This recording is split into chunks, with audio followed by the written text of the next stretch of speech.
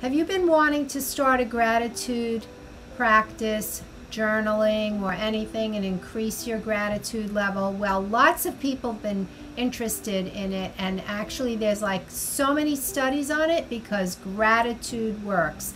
In fact, we're learning about the 7 exercises in this cute little book here called Gratitude Works by Robert Emmons. And gratitude improves your mood, it improves the quality of your life, it helps you feel happier and feel more at peace, and there's so many other things. This is a powerful book. In this video, we're going to be talking about the first exercise called the 3 blessings, and you're going to learn all about that for your gratitude practice, for your gratitude journaling practice, or if you want to turn it into a 21-day practice.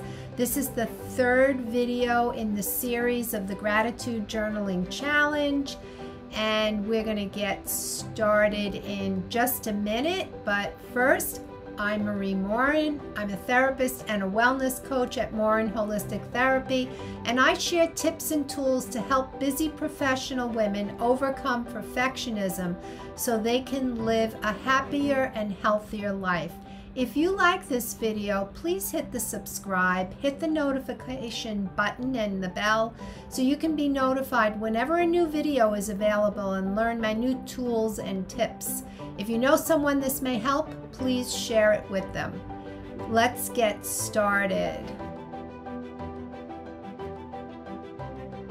So these exercises come straight out of the Gratitude Works book by Robert A. Emmons.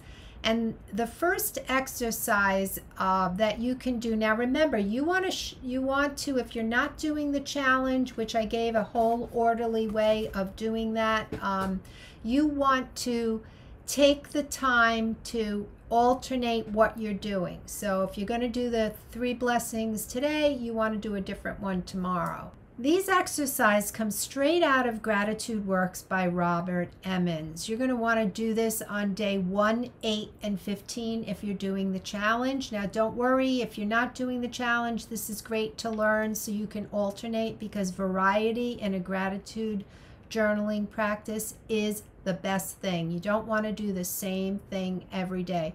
We need a little spice in our gratitude practice. All right, so the 3 blessings, what is that about?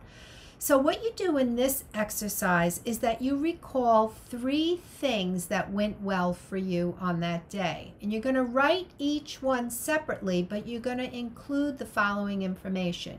You want to include what someone did for you on that day that helped you feel special, if they went out of their way for you, if they gave you a gift, and recall that event no matter how large or small. You're going to recall and write why that event went well, and you're going to recall and write what happened that allowed that event to go well. Why do you think it went well, and what does that even mean to you? Like, let's say someone actually made a way for you to go to a concert. This happened to me once. Somebody gave me U2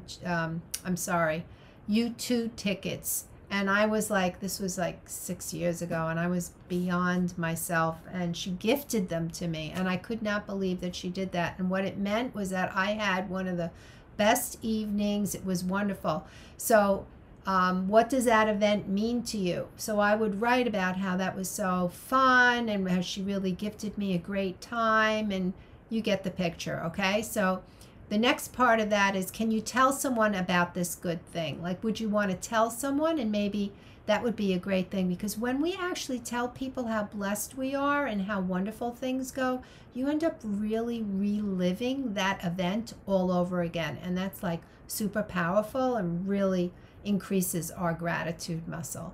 So you're going to want to do this on day 1, 8, and 15.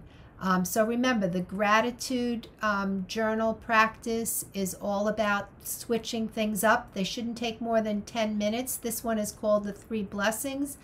It's relatively simple. You're going to just recall 3 things that went well, and you're going to say why they went well, what you thought about it, how it impacted you, and if you want to tell someone, it's a good idea to do that. and do them on day 1, 8, and 15. So I hope this video has been helpful for you. If you want to see the rest of the series, you want to hit the card and look for the link in the box below. There's also going to be information that you can download to make this easier that'll be printed about the different exercises. And we will see you in the next video where I'm going to give you more tips and tools to lead a happier and healthier life. See you next time.